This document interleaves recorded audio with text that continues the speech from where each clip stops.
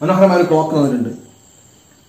എന്നിട്ട് ആവശ്യപ്പെട്ടുള്ളത് calculate all angles of this triangle ABC and connecting these numbers 1, 4 and 8 we have a triangle here. ഈ 1, 4, 8 connect ചെയ്തുകൊണ്ട് നമുക്ക് എന്തുണ്ട് ഇവിടെ ഒരു ത്രികോണം വരച്ചിട്ടുണ്ട്. ആ ത്രികോണത്തിന്റെ എല്ലാ കോണുകളും കണ്ടുപിടിക്കുക എന്നാണ് ചോദ്യം. അപ്പൊ നമ്മൾ നേരത്തെ പറഞ്ഞ പോലെ ആലോചിച്ച് നോക്കിയട്ടെ, നമ്മളോട് ഈ ത്രികോണത്തിന്റെ കോണുകൾ കണ്ടുപിടിക്കാൻ വേണ്ടി പറയുമ്പോൾ ഈ ചിത്രവും ഈ കോണുകളൊക്കെ തമ്മിൽ എന്തെങ്കിലും ബന്ധം ഉണ്ടാവില്ലേ? ബന്ധമില്ലാണ്ട് ചോദിക്കൂലല്ലോ. സോ നമ്മൾ ഫിക്സ് ചെയ്യുക, നമുക്ക് ഈ കോണ് വേണം, ഈ കോണ് വേണം, ഈ കോണ് വേണം, അത് മനസ്സിൽ ഫിക്സ് ചെയ്യാം. ഇനി ഈ തന്നിരിക്കുന്ന കാര്യങ്ങളിൽ നമുക്ക് എന്താ അറിയാൻ പറ്റും നോക്കാം. ഒരു ക്ലോക്കാണല്ലോ ഇത്. ക്ലോക്കും കോണുകളും തമ്മിലുള്ള ബന്ധം ചിന്തിക്കുമ്പോൾ നമ്മൾ എന്താ ആലോചിക്കേണ്ടത്?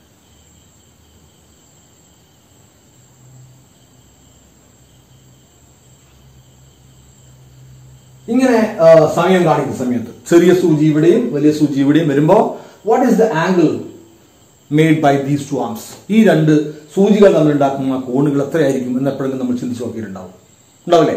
അപ്പോൾ എത്ര ഡിഗ്രി ഉണ്ടാവുക? We know that angle is of measure 90 degree because they are perpendicular. അവ രണ്ടും എന്താണ്? പെർപെൻഡിക്കുലർ ആണ്. അതുകൊണ്ട് ഇവിടുന്ന് 1 ഡിവിഷൻ, 2 ഡിവിഷൻ, 3 ഡിവിഷൻ. അപ്പോൾ ഇവിടുത്തെ 1 ഡിവിഷന്റെ ആംഗിൾ എത്രയായിരിക്കും?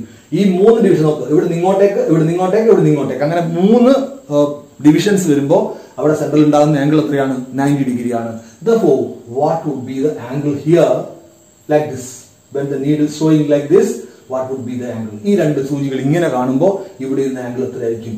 ഇവിടുന്ന് ഇങ്ങോട്ടേക്ക് ടോട്ടൽ ഇവിടെ വരുമ്പോഴേക്ക് എത്ര ഡിഗ്രി വരുന്നുണ്ട്? 90 ഡിഗ്രി വരുന്നുണ്ട്. അപ്പോൾ ഇവിടെ വരുമ്പോൾ എത്രയായിരിക്കും? എത്രയുണ്ടാവുക? 30 ഡിഗ്രി ആയിരിക്കില്ലേ?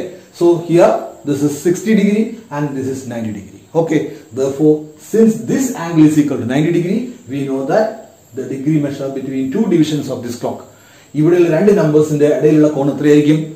എത്രയായിരിക്കും? 30 ഡിഗ്രി ആയിരിക്കും. So we can take off that. Then നമുക്ക് എന്ത് കിട്ടുന്നുണ്ട്? ഇവിടെ ആംഗിൾ വിത്തിൻ 1 ഡിവിഷൻ ഈസ് 30. ഒരു ഡിവിഷൻ, ഇവിടുത്തെ ഒരു ഡിവിഷന്റെ ഇടയിലുള്ള കോൺ എത്രയായിരിക്കും?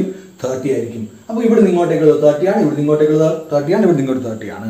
അതുകൊണ്ട് എന്താ വെച്ചാൽ ഇവിടുന്ന് ഈ 3 പോയിന്റുകൾ ചേർന്നിട്ട് ഇവിടെ ഒരു ആർക്ക് ഉണ്ട്. ആ ആർക്കിന്റെ സെന്റർ ആംഗിൾ എത്രയാണെന്ന് മനസ്സിലാവും നമുക്ക്. The centre angle made by these 2 points. ഇവിടെ ഇങ്ങനെ ആർക്ക് കണക്ട് ചെയ്യുകയാണെങ്കിൽ ഇവിടെ ഇങ്ങോട്ടേക്കുള്ള ആംഗിൾ എത്രയായിരിക്കും? എത്രയായിരിക്കും? Connecting these points we can draw a circle. Okay, so this is the center angle of that arc connecting these 2 points. ഈ പോയിന്റും ഈ പോയിന്റും കണക്ട് ചെയ്യുന്ന ഈ ആർക്ക് സെന്ററിൽ ഉണ്ടാക്കിയ കോൺ എത്രയാണ്? 90 ഡിഗ്രി ആണ്.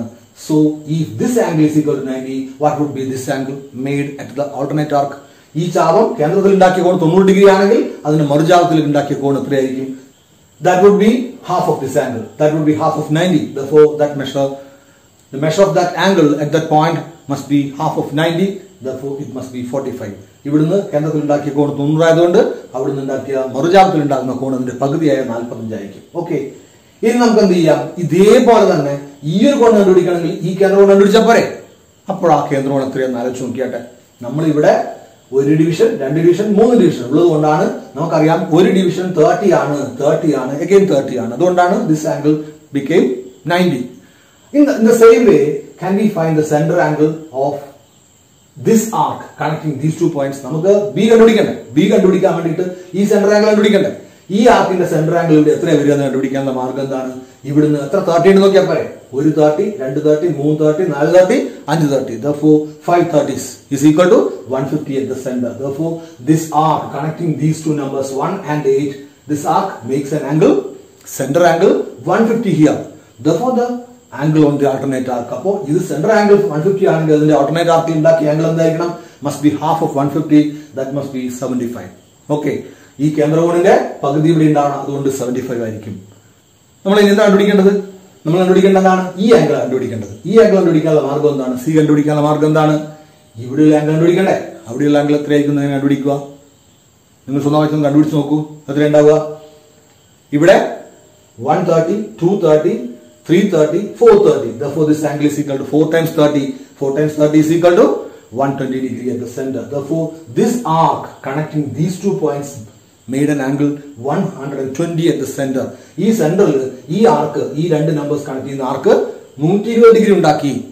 അതുകൊണ്ട് ഈ ആർക്ക് അതിന്റെ മറുചാപത്തിൽ ഇത്ര ഉണ്ടാക്കണം.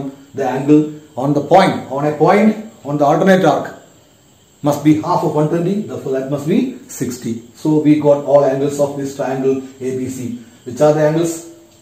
Angle A is equal to, angle A angle A is equal to half of 90, therefore it is equal to 45. Angle B is equal to half of 150, that's equal to 75, and angle C is equal to half of 120, that's equal to 60. Okay, very simple problem, no, but very beautiful also. Okay, with this problem let us conclude here. See you in the next class. Okay, bye.